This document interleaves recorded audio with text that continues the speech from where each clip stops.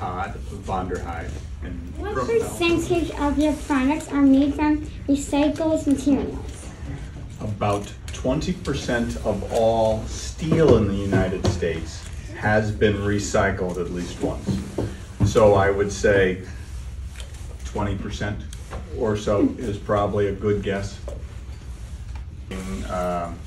Or building a house, they're the big containers that big trucks take to those locations, and you put a whole bunch of things in. They're called roll-off containers. So you'll see those when you go outside in the shop. You'll see those being made. Steve has made floors for millions of them.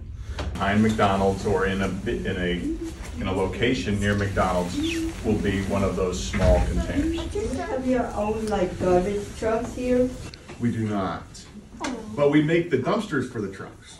And then we have these really big trucks out there that haul multiple dumpsters to the guys that have the garbage trucks. Oh. Yeah.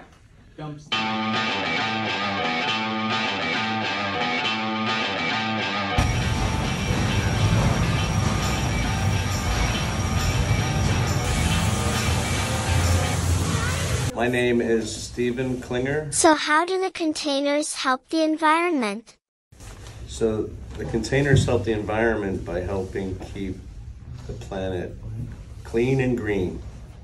What do you think makes Custom Solutions containers different from other companies? Very customer focused and service the customers' needs, whatever they may be.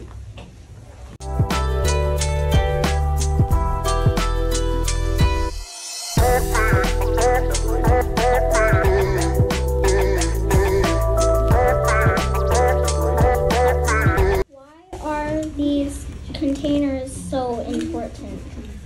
Because we all make trash.